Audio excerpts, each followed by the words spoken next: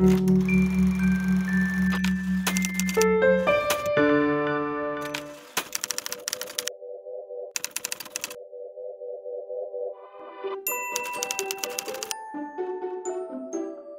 the world as bigger and brighter and more detailed than I ever saw before. I love my nickname. I love it because of the sound of it, Stereo Sue, and I love it because Oliver Sacks gave it to me.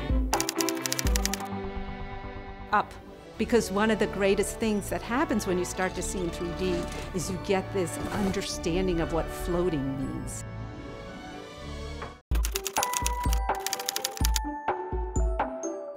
Oh, I'd love to be an opera singer, but I sing to pots and pans. I don't sing to other people. Probably Marsden Ball, but I really like basketball. The person I would like to study is a man named Jacques Lucérin, who wrote a book called And There Was Light. He was incredibly optimistic. He was also blind. I'd love to learn where he got his spirit from. That I can bounce on it. Oliver Sacks. They make great husbands, the best. They are so adventurous and optimistic. Seeing in 3D made me a better teacher.